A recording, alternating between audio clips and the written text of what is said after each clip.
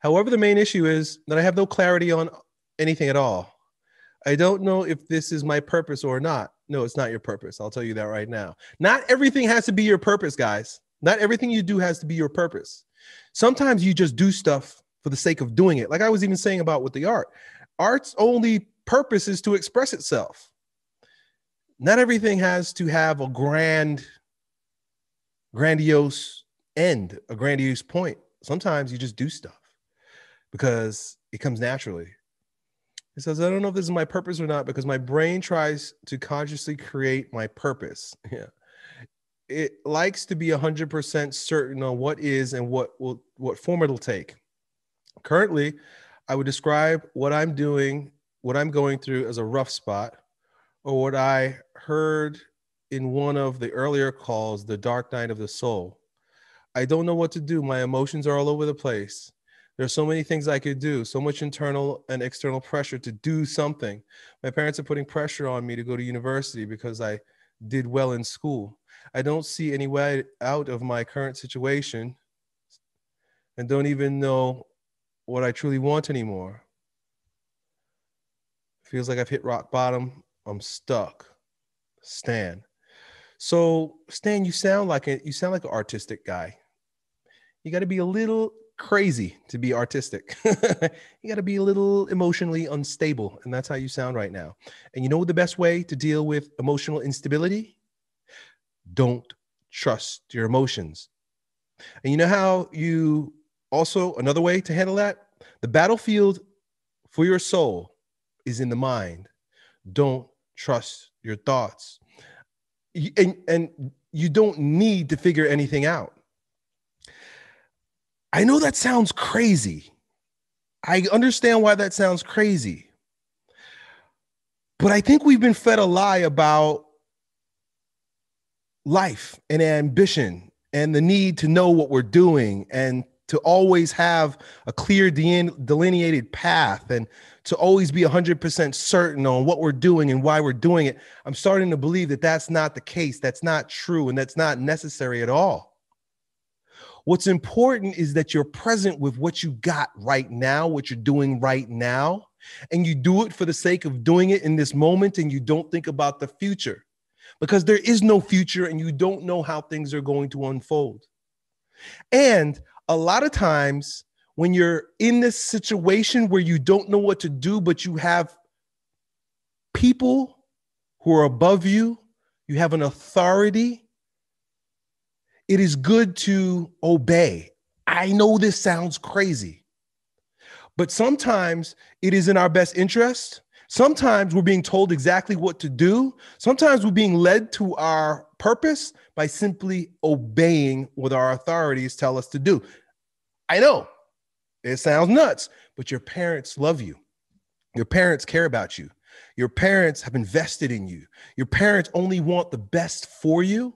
They may not know where you're going to end up. They don't know what you're going to do. They don't know what the future looks like because none of us do. But they're offering you a path.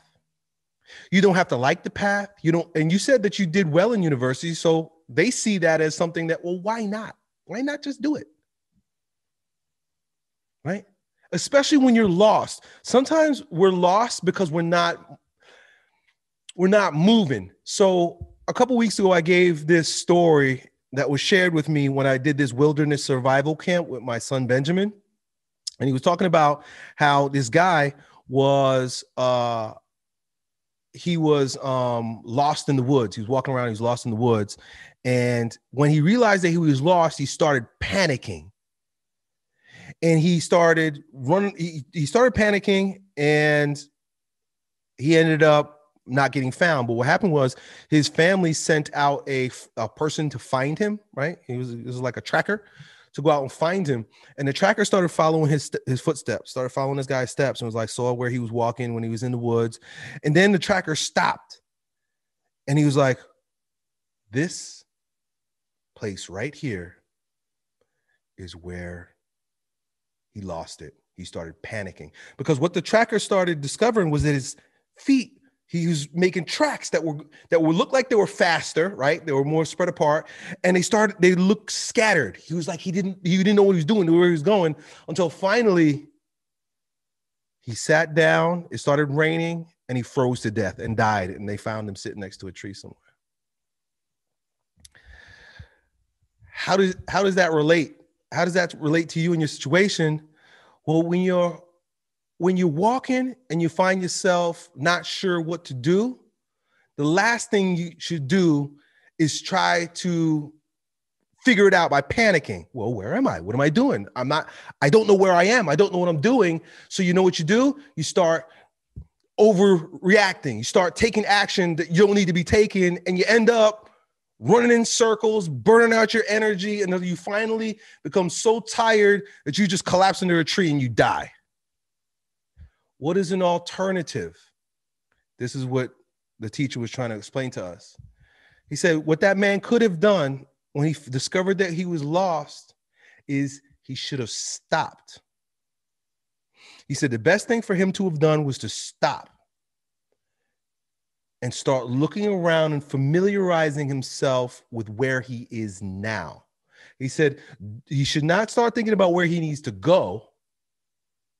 Think about where you are right now and start making a plan for how you can make the best of the current situation you're in. And so that's where he starts thinking about, oh, looks like the sun is going to be down in about 4 hours. There are clouds over there. That rain is going to come in. I really don't know where I am, but I'm going to need to protect myself from that rain, especially since I only have 4 hours before the sun goes down and it's going to get cold. What do I have around here that I can use to create some shelter? How can I stay warm?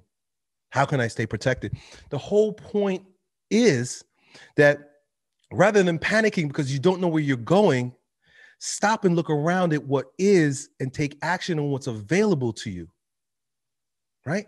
You don't need to know where you're going. You just have to be present with where you're at, because the answer is right there in front of you.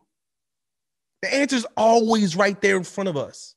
It might not be what we want it to be, right? Like the answer for that guy would be, well, I want to be in my house with my family. That's not where you're at right now. So fuck that. Where are you right now? What can you do? You can panic and you can run in circles, freak out and die. Be anxious, be depressed.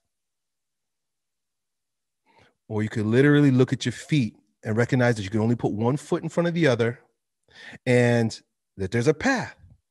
Let me take that step on that next path. I think just because, especially since you don't know what to do with yourself, your parents are giving you a path. Your parents are saying, look, just go to university. Just do it. Just finish it. Just do it. You said it seems like you already were in there. And to them, it's like when you don't know what to do and you're being offered something, what could you lose? Right? The dark night of the soul, right? You mentioned dark night of the soul. That's cool. That's good that you mentioned the dark night of the soul, because you know what St. John of the Cross talks about in the dark night of the soul? Embracing aridity, embracing boredom, embracing not knowing, being okay with not feeling okay. That's what he talks about. That's the best strategy for dealing with the dark night of the soul. Is embrace it. Don't try to figure it out. Don't try to get out of it. Don't try to fix it. Don't try to run away. Embrace it. Love it. Be with it, right, Stan? That's what this whole program is about, right, bro? Everybody knows the king is about being. King is not doing. He's not thinking. He ain't feeling. He's allowing. He's being. He's sovereign. He's sensing. Right? And that's what I think you need to do right now. Don't trust your thoughts. Don't trust your feelings. Don't trust your ability to do something about it. Allow yourself to be. And guess what? Guess what is inevitable? I can guarantee you this. Guess what's a guarantee if you allow yourself to be? that everything is going to unfold perfectly for me, right? You got to say that to yourself. It's going to unfold perfectly. Everything's going to unfold the way it's supposed to unfold. You just get the hell out the way. If you ever get a chance to read the 33 Strategies of War by Robert Greene, one of the strategies, I can't remember which one of them, it's one of the later ones, I think, is to not do anything. And he talks about like a Chinese general. I think it was like in a Chinese, it comes from like the Art of War. It was a Chinese general.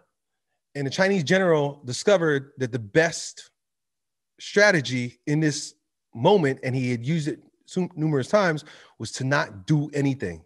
And by not doing anything, he allowed his enemy to destroy itself, and he won the battle. The enemy freaked out because he wasn't doing anything. But if he would have taken action, if he would have made moves, if he would have attacked or whatever, he would have screwed it all up. Sometimes the best thing is not to do anything. And sometimes the best thing is not to know what to do and still allow yourself to be. Hope that helps, Stan. Hope some of that makes sense. Done. Yo, it's your bro Elliott Hulse here, and I hope you enjoyed that video. If you did, you ought to know that it was a clip from one of my most recent sessions with my King Transformation coaching students, where among many things, we get together about 4 or 5 hours a week where we speak on things related to becoming kings in our lives, in fitness, business, and with women. And if you want to join a like-minded group of men that get together every day to grow stronger in every way during this degenerate age, it's real simple. Just follow me on Instagram and then DM me the word King, K-I-N-G, and then me or one of my teammates will get back to you with the details to see if you qualify to join us. I really hope to see you perhaps at our next live call. Done.